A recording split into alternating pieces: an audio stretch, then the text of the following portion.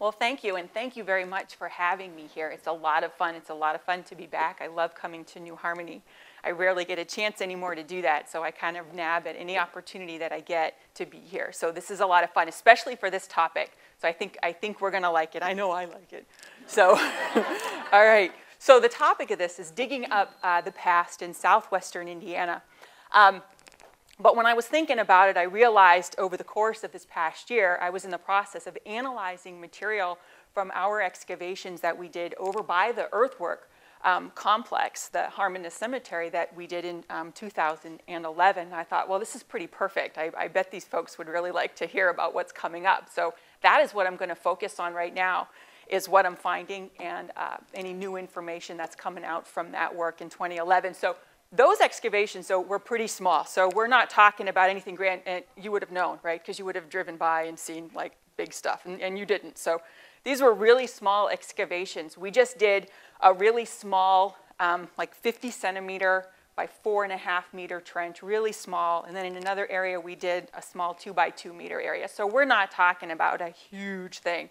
We basically did 5 days of testing to see if there was the potential for intact cultural resources. Because there's a lot of historic places around here, right? So there's a lot of historic places around here. So for the prehistoric stuff, that can sometimes obscure it. So what we wanted to know with this really small testing is there a shot we can find anything still intact, still anything there? And we had some pretty good luck. So here we go, onward. The problem with New Harmony is that although it's dead center of town, and although it's really a prominent part of our landscape here, it's actually really not understood. So if you asked archaeologists, I think, everybody knows it's middle woodland. We have this idea that it's somewhere in the 100 AD, 100 BC era. It's in this early woodland, middle woodland time frame. I did a quick Google, and it's kind of all over the boat. We've got 1000 BC, 500 BC, 200 AD.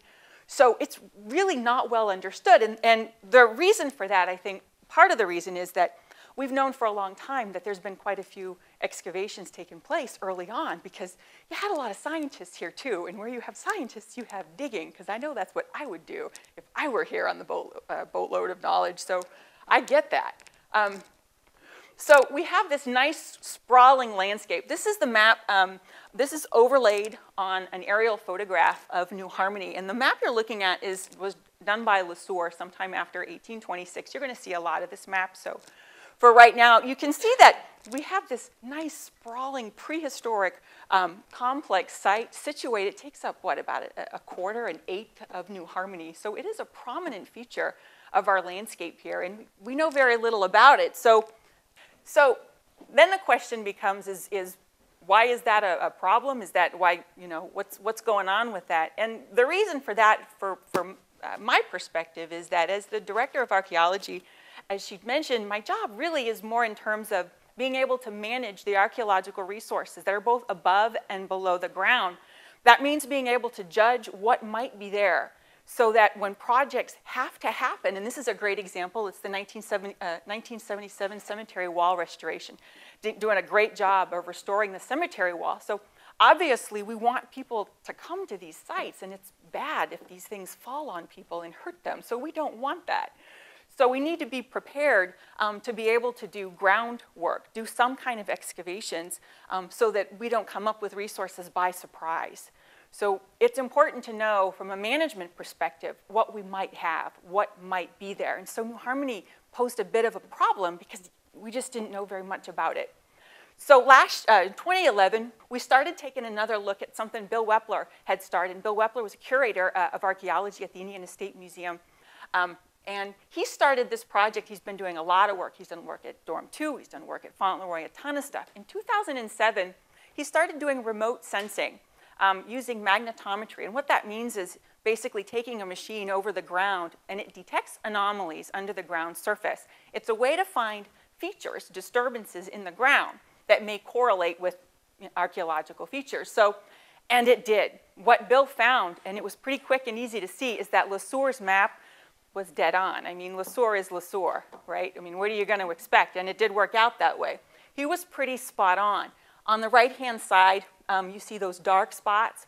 that correlate really well with what Lesueur had done. And you can see that on the left-hand side. And Lesueur, when he was here, of course, he did quite a lot of survey work. And you see on this map the nice north-south arrows and things like that. So he's really set himself up nicely, and it worked out. All right, so when we started taking a closer look, we started with the man himself, Lesueur. And since he did that nice map, we thought, well, I bet he's got a lot more information up his sleeve, and he most certainly did. And I like to start with this quote from Lesueur. And this is both from Hammy, I might not be pronouncing this correctly, anybody can feel free to correct me, but also the catalogs from the Natural History Museum at the Le Havre. We got the catalogs and we started doing translations of those as well.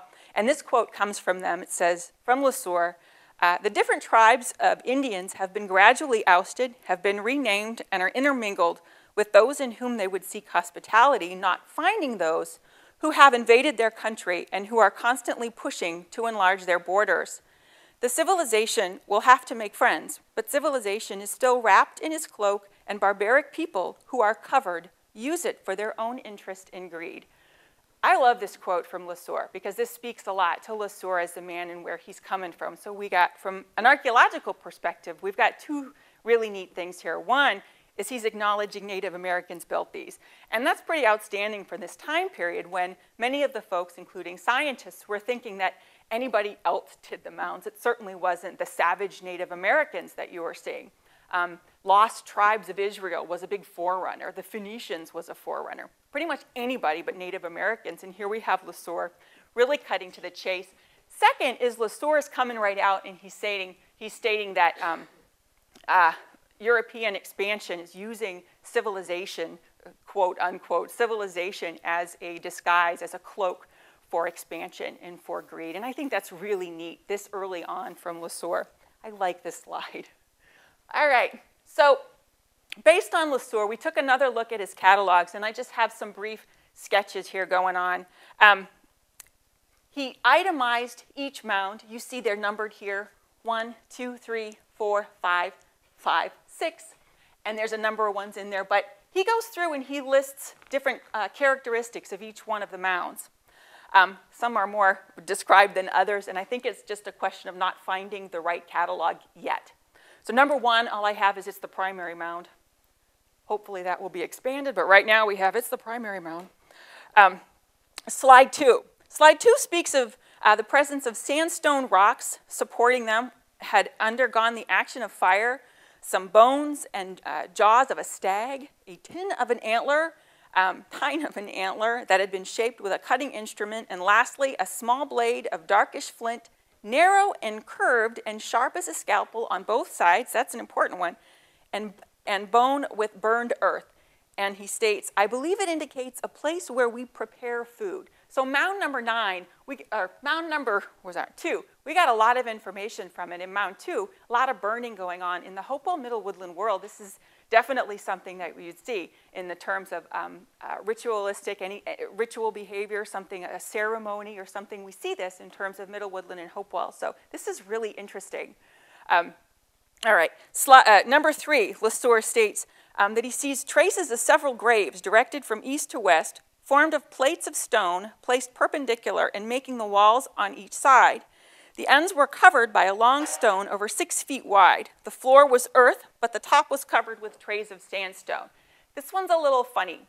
The 6 feet limestone that is really heavy. So it may be that the tomb itself was 6 feet by 6 feet. So it gets a little funny in how he words it. Old French is hard, apparently, so I think that one needs a little bit of work. But we'll get back to the tomb. But if you look at number 3 up there, you can see that Lesueur marks it quite differently. He's got slash marks indicating stones, lots of stones, not one, but a lot of stones. And we'll go back to that one here. On another one, he says, number 4 contained a burial of unknown type, and it had been excavated to the ground level. It had been surfaced. Number 5, he says, was intact, but nothing was found. That's really interesting. Mounds built that have nothing are very well known throughout the Midwest. We think of mounds as only being burials. That is not the case. Mounds are really more architectural features on the landscape. People were building them for a reason, and as mounds is just one. So there are many instances where mounds are just architectural features. We're not quite sure what they were. used for, but there's nothing inside them. And number 6 contained coal, ashes, and pottery debris. And it mentions that Lesueur just probed this one. He didn't go into it. So we have a little bit of information, a little bit more information about what's going on. But there's some other things that he mentions that are really interesting. First of all, he mentions that Harmonists had excavated, or the word vandalism was used. Vandalism, excavated, the word research was used. But now, the Harmonists, in terms of doing research on burial mounds in a cemetery, seems a little strange. It's something that's hard to kind of get the brain around. So the Harmonists had been using the cemetery since they first came, 1814. They were using that. It was in an orchard, according to tradition. They would bury them under an orchard, within an orchard, and not have tombstones. So one kind of wonders about what that might mean and what that might imply by Harmonists doing excavations on this mound. But we'll touch back on that one a little bit. The second thing is that he doesn't mention any excavations by John Beale, because by 1830, the disseminator quite vividly describes what John Beale had done. And it states, several individuals connected with this establishment, particularly Mr. John Beale, opened one of these mounds and found an arrangement of flat stones enclosing human bones, which crumbled under the touch. A more interesting relic, however, which occurred with them, was a small wooden instrument shaped somewhat like a common retort, but less curved, about 4 inches long. It had been entirely covered or sheathed with copper, which is now completely oxidized. The included wood is much decayed, but evidently owes its preservation to the protection of the copper sheathing. Arrowhead and knives of flint were also found in the same mound, but the instrument, which may have been used as a knife, requires more observation. It is from 1.5 to 2.25 inches long with 2 cutting edges. Again, we have that, we saw that before. So that's from the disseminator, 625, 1830. Lesueur makes no mention. So the thinking is that perhaps this map was done prior to Beale. Lesueur probably would have mentioned that had he known. So John Beale came, he was the carpenter that came on the Philanthropist. So he taught carpentry here and excavated, apparently did one excavation. I'm not quite sure where he excavated. It doesn't make so much of a reference to it. There's only one clear stone mound on there, and that's the one that we saw previously. So I'm not quite sure what this one is about. So unfortunately, John Beale's excavation, I don't know anything more about that, but I'm kind of hopeful that it's hiding in here somewhere, because I bet it is. I bet it is, right? He was an Owen guy. I bet it is. So somebody's going to mine and find it.